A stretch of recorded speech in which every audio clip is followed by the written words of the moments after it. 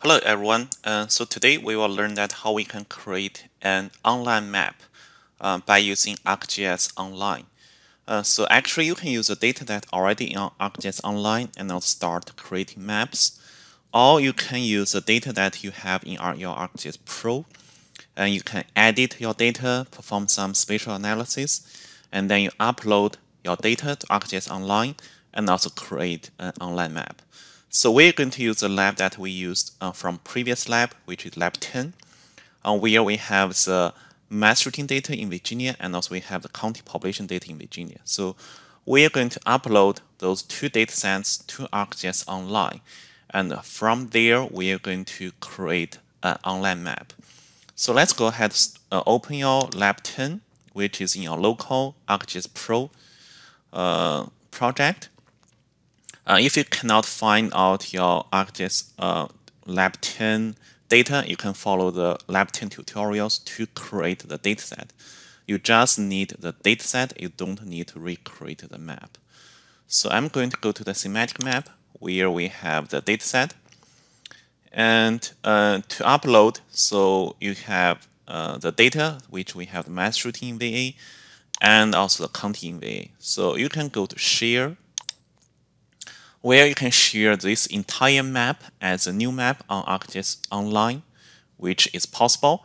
So which means that they will include all the symbols, colors, etc. and just publish this one as a new online map.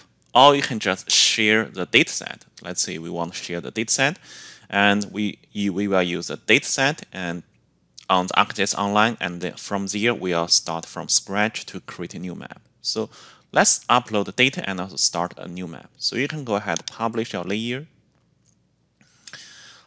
So here you will see that there are some things that we should notice. So first, the base map should not be uploaded. So you cannot upload the base map as your dataset. And sometimes if you have the symbols, you may have errors in uploading those datasets. So for example, if I want to upload as it is now, and if I hit analyze, and I will have several errors. So for example, the shape area cannot be used for symbology, and also you will need a unique numeric ID, which is not assigned. And also you can see the base map cannot be uploaded to ArcGIS Online. So let's go ahead and resolve those issues. So I'm going to first remove the base map. And I'm also going to remove the chart. I'm not sure the chart can be uploaded or not. And also for the map, so I'm going to keep everything as its original format. So that is a single symbology. And for this one, I'm also going to convert that into this original format. So again, as I said, we just need the dataset, and then we'll start from scratch to create those maps. And next, we go to the map properties, and we will allow assignment of the unique numeric IDs for sharing web layers. So let's check that box.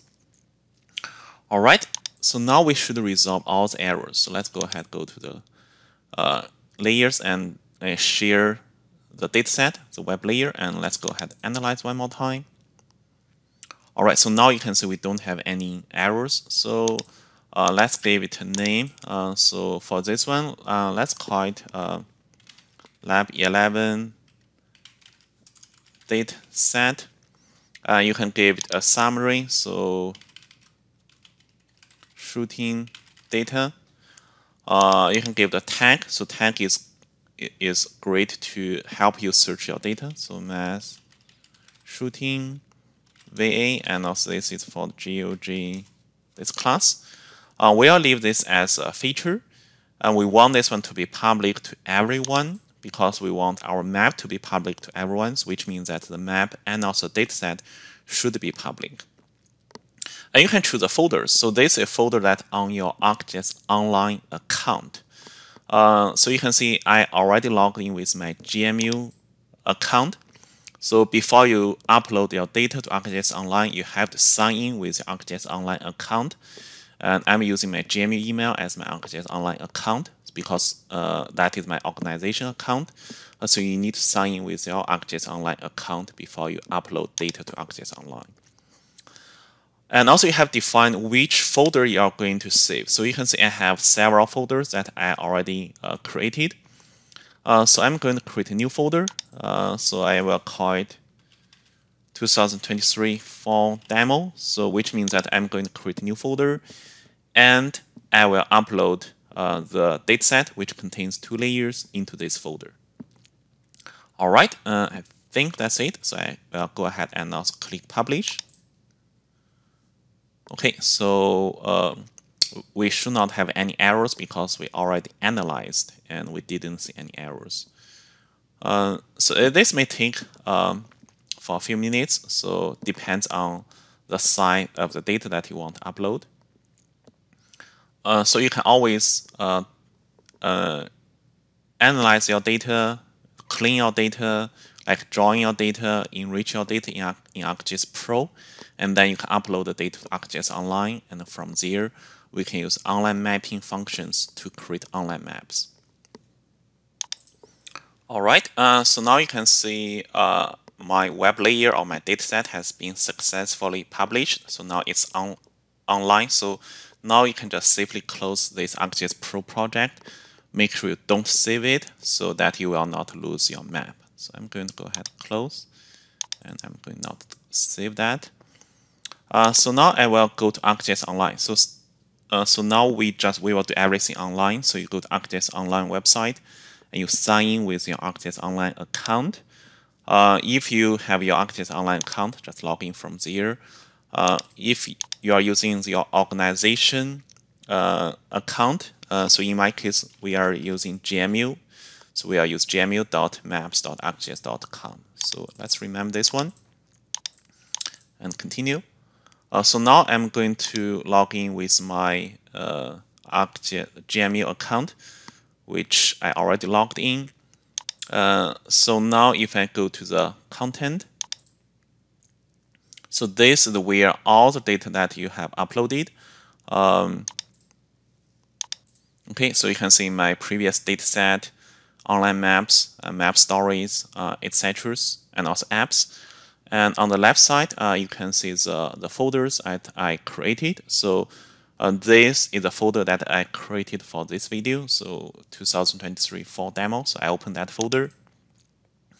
And now you can see there are 2 datasets. The first is metadata, which is now private. So only the owner can view it. So that's fine. The second one is a dataset, which is a feature layer. And you can see it is public. That is because when we choose upload from ArcGIS Pro, we set that one to be public. So anyone will be able to access this dataset. So let's open this one. And from here, you can still manage your dataset. So for example, you can give it descriptions.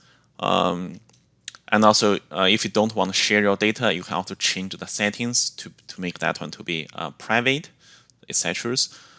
So let's go ahead and also create a map. So let's open that in the map viewer. So someone, if you're using the old one, so you can just use this map viewer classic. We are using the new map viewer. So let's open the default one because I think the new map viewer is great. So let's open that in the map viewer. So now this is the interface of the map viewer. You can see that our data is here. So if you expand the layers, so in our dataset, we have 2 layers, mass routing data and also county populations. And if you click these 3 dots, you can zoom into your layers, and you can also show the attribute tables. So that's here. So you can see the number of people being injured, killed, incident date, incident ID, etc. You can also view the attribute table for your county. You can also add additional layers. So if you have data that is available on ArcGIS Online, you can also add other dataset. You can also add tables. For example, if you want to create a chart, you can change base maps. You can create charts here. I just wasn't sure if we can upload the charts, but we do definitely can create charts on ArcGIS Online. So those will be your legend, You can also add bookmarkers. So let's save this map first. So let's save that one as a map. So I'm going to call it Lab11 demo map. We need to give it tags. So mass shooting. And also you can give a summary. So I will just call it Lab11 online maps. Okay. You can definitely provide better summaries than I did. You can also change the map properties, and you can share the map, create an app, and also you can even print your map. So that's on the left side. So you can view your layers, and you can do and those are the options that are available. On the right side, you can view the properties. So for example, if you check a layer, you can view the properties. For example, you can change the transparency, change the layer style, or you can change the visible range. So and you can change the style. So this is where we are going to start to create a map. You can filter the data. You can add some effects. So those are really nice effects that was not available in the old ArcGIS map viewer. So if you are using the map viewer classic, so you will not find all those effects. We can also enable some aggregation, for example, clustering. You can also define the pop-ups, define the fields, add labels, configure charts. So this is where you can create the charts, forms. You can also perform the very simple spatial analysis. So for example, if you open the tools, and not all the analysis are like in ArcGIS Pro, so we have like hundreds of the tools, but in ArcGIS Online, we only have, let's say, probably just a few of them, but those are just the most commonly used tools, for example, like Enrich, which is my favorite. All right, so let's go ahead and start our map. So we are going to first create a proportional symbol map where we're going to show the size of the dots, use the size dots to represent the number of people being injured in different events or in different mass shooting incidents. So make sure that the mass shooting layer is selected. And then we're going to go to styles. So first you need to choose which fields you are going to use to visualize. So let's add a field. I'm going to choose the number of people being injured. Okay, so number of people injured is now selected. And now you can choose the different type of map. So this is a proportional symbol map. And this is the heat map. So if you choose heat map, and now you can see you have heat map. You can also have the other choice like color and size, etc. So as I said, we're going to use a proportional symbol map. So we're going to choose size. And then we change the options. So you can choose do you want to use a high to low theme, which means that you don't have a range you want to emphasize, or do you want to emphasize the data that is beyond above a threshold like 0? So if you choose above, and then the data that more than average will have bigger circles. You can also choose below, which like if you want to emphasize small values. So in our case, let's just choose high to low. And you can choose do you want to divide by other values. So we know. You can change the color. So do you want to use the basic points? Do you want to change the colors? So let's say I will use orange. Okay. And you can also define the transparency, etc. So that's change the colors. You can manually change the data classifications and also the size. So for example, probably I think 80 is too big, so I gave it 60. So they will also you will also allow to adjust the size automatically. Do you also want to show the feature with no values, etc. Include legend. Here you can also classify the data. So if you enable data classifications, again, our old friends like natural break, equal intervals, etc. will be here. So you can choose the way that you want to classify your data. So for example, I want 3 classes, and now probably this is too small, so I will get 60, and this one I'll give 10. Okay, so that's data classification, and you can also change transparency. You can even rotate your data. So that is a style. So I'm going to use this orange. And let's also try the aggregation, so which I really like it. So we're going to cluster the points. So for example, if now as right now, so if we zoom in at a larger scale, we'll see those points are separate. Like for example, here we have those points that are separate. But when I zoom out, I want those points to be aggregated. So that is clustering. So let's enable the aggregation. And now you can see if you zoom in, you will see the details. But if you zoom out, okay, so those points will be aggregated. Let's change the options. So let's say classify field. So they will show you the number of the features, and also for some reason they will show the average of the people being injured. I want to see the total of the people being injured. So I want sum of the people being injured. So I added that field. And then for the labels, and I want to show the total of the people being injured. Okay. So now you can see here, this is the clustering. So now you can see here, if we zoom in, we can see all those points. But if we zoom out, we can see some of the points are aggregated, and we can see the total number of people being injured. All right, so that is a clustering. All right, so let's save the map. So that's our top layer. That's okay. And for our bottom layer, and we want to show the population density. So, so first let's look at the attribute table. So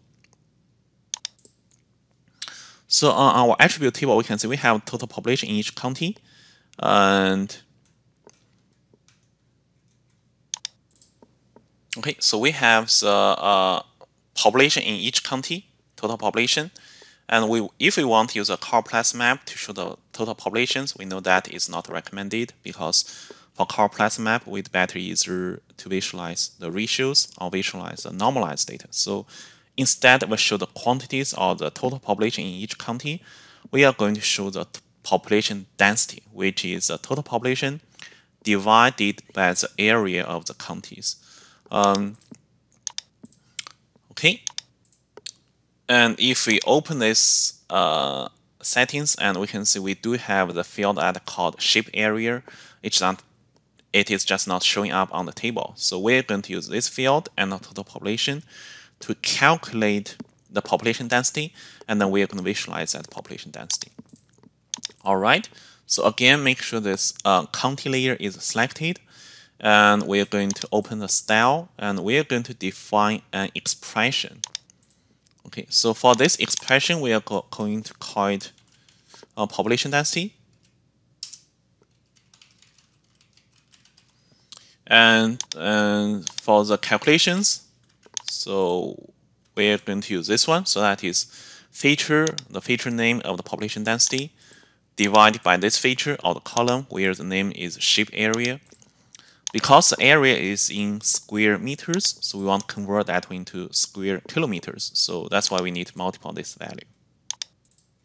All right, let's try to run it. So you can see those are some result, and let's see, click done.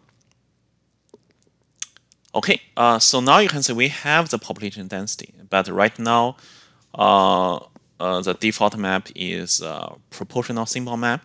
So let's choose CorPlus map. So we are using colors. And here for the same, so this one, let's try use a different one. So let's say we want to use above and below. So we want to show the data at above and below the values. So let's say above and below. Let's also change the styles. So let's choose a different colors. Remember that our proportional symbol map is using the orange color, so you may want to choose a different color that that is not orange. So I'm going to try this one. This one. Okay, I think the first one is better. Okay, so I will go ahead with first one. All right. And now we can see that this color that emphasizes the counties with high population density, which is like green, and also the low population density, which is green. So, all right. So I think I'm going to click OK. And next, let's try some effects. So here you can try like we can use give it a shadow, blur. So those are just for the entire layer, or we can do some feature specific effect. The one that I like is called strong drop shadow. So strong drop shadow, and I'm going to add an expression. So here I will choose the population. Okay, so here I want to have the county that being pop up where the population is greater than the average value. So we can say average value is this value. Okay, 64530. So that's average population that in Virginia. So I want the county that above this value to be pop up. Okay, I think that's a very interesting feature. And next, I want to show the labels. So I want to enable the labels for the counties. So let's add the labels. So I will choose a name, which will be the name of each county. And so I want to change the visible range because you see that if you look at very small scales, if you have all the counties that have a label name, name that been labeled, so it's very busy. So there are a lot of overlaps. So I'm going to change that one to be like say at the state level. Okay. So if that beyond state level, and let's see if like this small scale, you should not be visible. So let's put that to be state level. Okay, so if that's far away, so you should not be visible. And not for this one, I'm going to put that one into, let's see, town. Okay, so which means that if you zoom in at a very, very large scales, okay, and the label should also not be visible. So which means that if you zoom in beyond that scale, so then the label will also not be visible. Okay, so that is the visible range for the labels. You can also play with different range. And next, I'm going to filter the label. So because you can see that not all the county that I want label that, so I'm going to define a filter.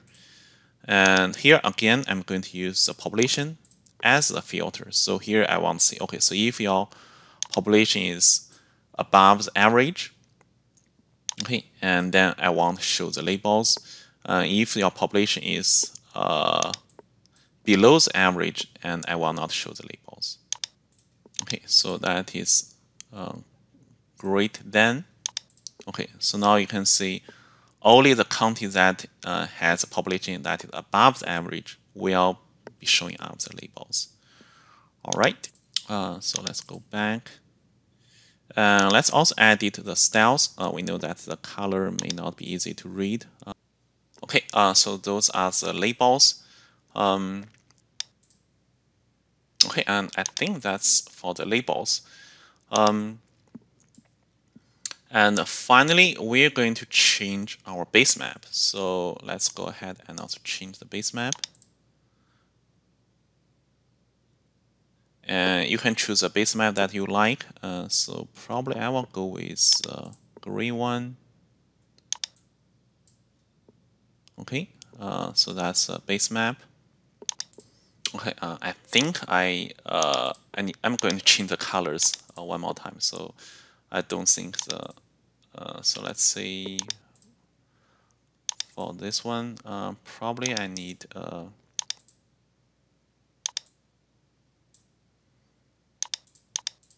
this color. For this one, let me change the different colors.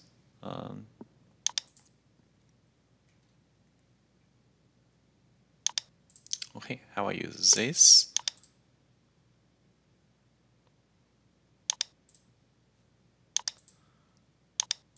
Okay, and now for the labels, I think I will keep using black.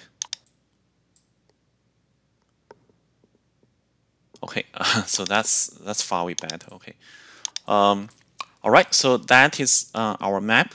So we have two layers, mass routine, which is a proportional symbol map. We have the legend here. We also have the population density, which is the complex map. And so basically, we can see that in the counties where we have higher population density, we'll have more people that have been injured. The only exception is, unfortunately, Harrisonburg, where we have a lot of people being injured. But actually, that's also a high population density county. Okay, so yeah, so basically, counties with high population density normally will have high injuries because of the mass shootings. All right, so let's save our map for final one more time. And now we are ready to share this map. So let's go to share. And again, we want this one to be public so that anyone is able to see this map. So we go share it. Okay, so that is our map. And normally, if you want to share this map, you can just share this URL and also with other people, and people will be able to open your map. However, in most cases, we want to share this map in the app. So let's go to our last step, that is create an app. So you can create dashboard, which now is very famous. So like during the COVID, John Hopkins has the famous COVID dashboard. So that is used was using the dashboards. You can also create a story map. So you put your map into your story map, and you can combine with other elements. So in our case, we are going to create a very simple one, which is called Instant App. So let's go to an Instant App. Instant App is great so far as if you just want to show the very basic map with other people. So as I said, we are going to choose a very, very basic one. So let's choose a basic one. We will keep all the default settings, so that's our app. In this app, we are going to use the map that we created. Okay, so you can see by default, we will use the map that we created. So there are several settings. So let's so you select a map, you provide some information, you add some interactivities, and also you design the layout, etc. So here you can add it. Do you want a header? Okay, so that's your title. Do you want your legend? And you can see our legend will be here. Do you also want some other informations? And for this interactivities, do you want to add a layer list? So which means that the user can turn on or turn off your layers. Do you want to enable search? Do you allow people to take screenshot, etc. So I would highly recommend that we uncheck the search. Okay, so do not use search, because if you enable search, we know that geocoding is very expensive. So let's uncheck search. Okay, and also same and the layout. So you can choose a mode. Do you want like darker mode or the light mode? Okay, or do you want a different theme? So let's see. I'm going to use this one. All right, I think that's it. So I'm going to ready to publish. So confirm. Okay, so my dashboard has been published. Let's change the settings. So again, we want this one to be public. So we need our data to be public. We need our map to be public. We also need to be our app to be public. So all three need to be public, so the other people is able to see your final map. So let's save it, and let's re-click the publish. So I didn't copy that URL. So let's see, confirm. And I'm going to copy this URL. So that's the URL of your app. And I highly recommend that you test your URL in the private mode of your browser. So I'm using Firefox. So I'm going to open the private mode and going to paste this URL. So that's the URL of your ArcGIS app. So if you can open it, and if you can see your map and also your data, that means your app is not public. So here you can see we have the legend. Okay. All right. So that's how to create a very simple online maps. If you may notice that this map is not projected. Okay. So actually, I'm not sure that how we can define the pieces for the online map on ArcGIS Pro. So if you know how to do that, please leave me a comment.